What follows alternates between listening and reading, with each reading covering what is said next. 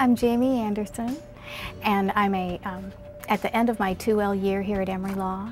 And when I get finished next year, I'll be starting as a patent attorney here in Atlanta with one of the intellectual property boutique firms.